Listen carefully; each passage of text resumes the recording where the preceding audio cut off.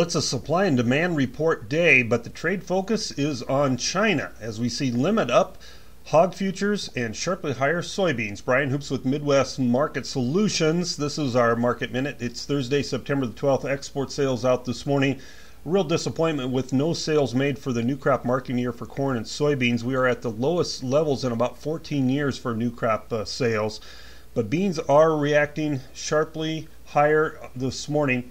News that the Trump administration is discussing a temporary deal with China to suspend the tariffs that go into effect in October. Overnight, he indicated he would delay the tariffs for 2 weeks, and now there's talk about removing these tariffs altogether.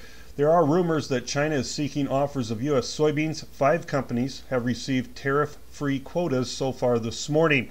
The hog market reacting positively to this as opening limit higher and locking the limit. Stock market also firmer.